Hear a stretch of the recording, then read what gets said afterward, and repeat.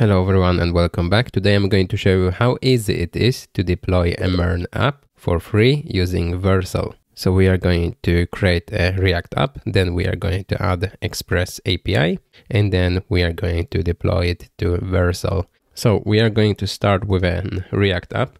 Here, as you can see, I have only an empty directory, and in this directory I will open my terminal, and in the same directory I will create a new React app. So let's do yarn create React app and the dot. All right, so now it's installed. We have a bunch of React files here, and we can start our React app with yarn start. And now I can see my app. I can hide this terminal. And now let's quickly go to source and app.js. And now let's create a super easy app that will communicate with a backend. So I will get rid of everything here. And I think I will just put a button here that will say fetch info from API. And let's maybe put another div here with a result colon. And here we will print some result. And what this button will do, it will fetch some information from API. So let's do this. The function, and let's call this one fetch info. Yes. And this button will have on click fetch info, right? So now to print the result from API, we need to have a state. So let's add it here. So const, let's say result, set result equals use state, and default will be empty string, and we will show this result here, result. Yes, something like this. And we have a fetch info from API, and the result is empty string for now. Right, but inside this function fetch info, we want to call our API and put the result into result. But we don't have an API backend yet, so let's create it. So in the same directory, as you can see, we have this whole React application here in my directory MERN deploy. And in the same directory, I'll create a directory called API. And in this API, we'll have an Express app, our API app. And alongside, we'll have our React app. So now, inside our API directory, let's just create index.js. And in here, we will just put a regular Express app. So I will open my terminal, I will open new tab, and let's add yarn add Express. Right now, Express is installed. Now let's define our API endpoint. So let's do const express equals require express. Yes, and now we need to define our app equals express. Now we can do that our app on get request on, let's say, /API/test. It will take request and response arrow function like this. And let's say it will just respond with JSON that will say hello world. And then let's maybe add a date time. So let's do date now. Timestamp will be good enough, right? And now in the new tab in my terminal, I will start this app with node 1. So let's go first to the API, cd API to the API directory. And now you can do node index.js, or if you want to auto refresh when you change the file, you can use node1. I will use node1 index.js. And now nothing is happening because we need to add that our app should listen on port. Let's say it will listen on port 4000. Yes. And now let's see. I will open new tab, localhost. Let's do 4000 and let's do API test. And we get hello world and a timestamp. Right. Now, a good thing to do would be to put this port number into a config file. So inside our API directory, alongside our index.js, let's put that env file, .env, and let's maybe call this variable API port equals 4000. Yes. And now let's use our env variable for our API. So first we need to, I will open new tab here and I will add yarn add.env so we can read those environment variables. And now let's do const env equals require.env. And now we just need to .env config. Yes. And now we should be able to do just console log, and let's see, process.env.api port. Now let's see, we get our API port here, 4000, because we are console logging this. So now we can use this instead of just 4000, right?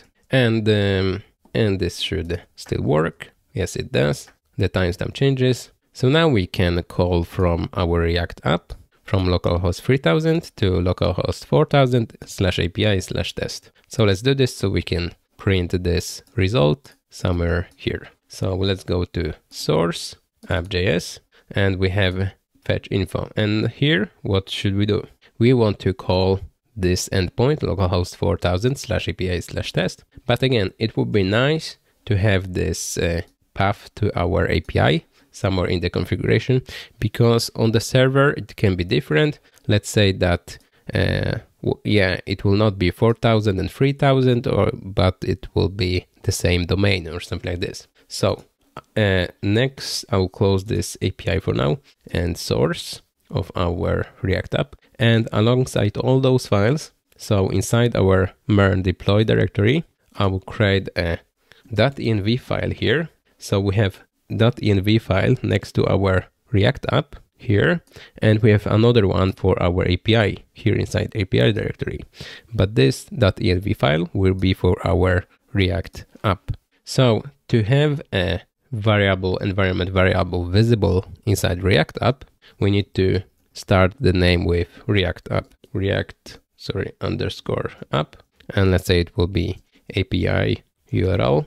If you make them visible for React app, you should remember that they shouldn't include any secrets or any passwords or something like this. So only public data. So API URL will be localhost 4000. So let's put it here and let's add also /API.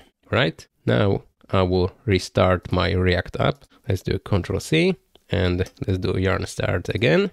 Right now let's go back to our source app.js, and here maybe when we are clicking the button, let's just do console log and let's see process.env.react app API URL if everything looks okay. And this console log will be shown here inside our browser. So I will make it bigger, and now let's click the button and we see this configuration here.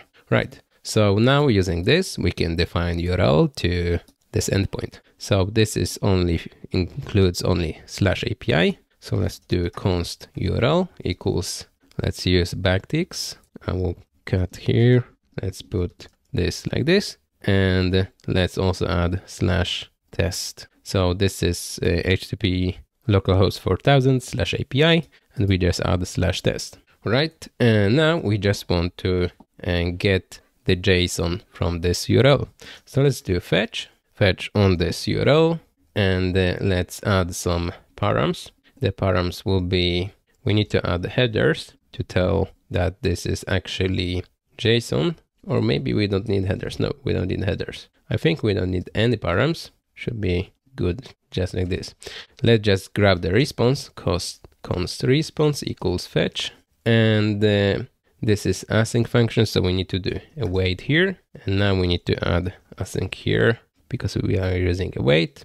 Then from the response we need to get the JSON, so let's do JSON equals response.json like this, and this is also async function, so we need to do await here. And then inside this JSON we have this string here, so we can put it inside our result. So let's do just set result and let's do JSON like this.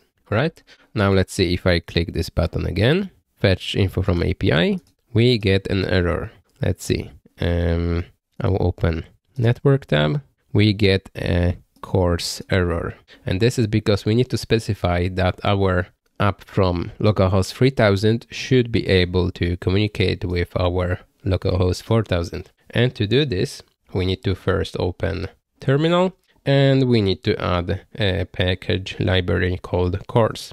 So let's do yarn add a course, and now it's installed. Now inside our API, let's go to index.js. Let's grab the course that we just installed. Let's do const course equals require course, like this. And now we just need to use our course headers with our app. So by default, you would need to print all those course headers in the response, but it's super easy with Express. You just do app use, and we can just call course as a function with parentheses here. Now if I save, let's try again. If I click fetch info from API, and we get hello world with the timestamp. If I click again, the timestamp will change. I can make it bigger. Right. So now we have our app working inside our development environment. And now it's time to prepare it for production or for deployment. So first, inside our index.js, inside our Express app, as you can see, we are listening on port this defined 4000, but this can be empty on the server. This can be not defined. So let's quickly add if process.env API port, then we are listening on this API port. So this should be only app listen should be only used on your local machine, and that's why we are putting only if API port is defined. Right, but otherwise we should just return our app with all the endpoints. So vercel can grab all the endpoints and can create the Lambda functions and deploy them to AWS. So this is super easy. You just do module exports equals app, and that's it. I'm behind my terminal. The last step, that is probably the hardest, but it's super simple as well, is that we need to add a configuration file for vercel. So inside our MERN deploy, I will add a new file, and it will be vercel.json. And here inside, it will be an object of configuration, and we just need to add rewrites, and it's an array. And the only rewrite we need to add is from source of /API/ anything. So it's the dot asterisk. This should be rewritten to destination /API. Yes, this should work. So we have rewrites, and everything that goes with /API/ anything here will go to /API, and /API is just our Express app. And inside our Express app, we are exporting our app. Right. So now let's try to deploy it. First, we need to put it on GitHub. So I will open my GitHub profile, and we are going to create a new repository. Let's call this one MERN deploy. It will be public. Yes, create repository. And now we have instruction how we can add existing files. I will open my terminal here, and let's see. Let's just do git init, and we just need to add this origin. Yes, and now let's see. If I do git status, I will see all those files that can be added. Maybe we can add that idea to git ignore because it's from my IDE. So I will quickly add git ignore. Yeah, it's already here. Let's add that idea. We don't need this. Now again, git status. Also, .env files should be also excluded. So let's exclude .env, and let's exclude also API/.env. Now if I do git status, everything looks fine. So let's do git add dot, so everything, git commit, let's do initial commit, and let's just do git push origin master. Right, everything is push. Let's see if I refresh my GitHub. Yes, I see all the files. Right, and let's see, inside API we don't have the .env file because we put this inside git ignore. Right, I'll make this smaller, and now let's go to vercel, and now I will add a new project. So let's add new project, and let's do MERN deploy import. And before we deploy, let's add the environment variables. And this .env inside API, we don't need this because it's only for our local development machines. And we only need one variable that is here, React API URL. So let's add it. And the URL for our API will be just /API because we defined it this way inside our vercel JSON. And it will be in the same domain, so we don't need to write localhost 4000 or something else and different port. We can just do /API, and let's add this one. And I think this should work. So now let's hit deploy. This will take a minute or two. All right, now it's deployed. Let's go to dashboard of our project. Let's click visit, and I'll make it bigger. Let's see if it works. Yes, it does. If I click again, this thing changes, our timestamp changes, so everything works. I can open network tab, and as you can see, if I click this button, it calls the same URL with /API/test, and this test is actually our endpoint here inside our API, which is express app. So here you can do all the database connections and anything you want, or file management actions, yeah, anything that you would like to do on the backend side. So because vercel is using Lambda functions, you cannot use anything that runs longer than 30 seconds. So no sockets, no stuff like this. Every endpoint should return a result, should respond with JSON or something else within 30 seconds. But most of the apps will do this, so that's not the problem. And everything is automated, so when you push to GitHub all your changes, it will deploy automatically for you here inside deployments. You will see something else. So if I do hello world 2, I will save this. Now inside my terminal, I can do git status. I can see that it's modified. Let's add it. Let's do initial commit 2. And first let's do git add. And now let's do initial commit, git commit, initial commit 2. And now let's push it to origin master. Now it's pushed. And if I refresh here, you can see that we pushed initial commit 2, and it's deploying it, building and deploying. So within 1 minute, we'll have a hello world 2 because we changed it here when we click here on this button. So now as you can see, it looks like it's already published. So let's hit this button and we get hello world 2 and then the timestamp. So this is how you can easily publish your MERN app. Super easy, and on top of it, it's scalable. So all those endpoints will be Lambda functions.